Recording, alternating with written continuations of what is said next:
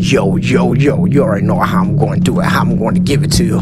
You already know I'm going to give you the hottest classified documentations. Currently right now, I got my spy goggles because I'm about to solve this murder. Yes, I'm about to help my city, Chicago, stand up. I got my laptop, I'm in the lab, you in the lab, but I'm outside. But anyway, I'm gonna pull up www.thatnigga-killed-his-mother.com. Video shows ex-NFL player Mr. Brown reacting after his news of him being a suspect to his own mother's murder. Oh my God!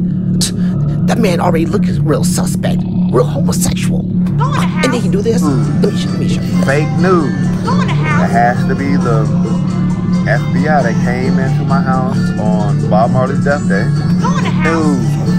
What the fuck? What does Bob Marley have to do anything?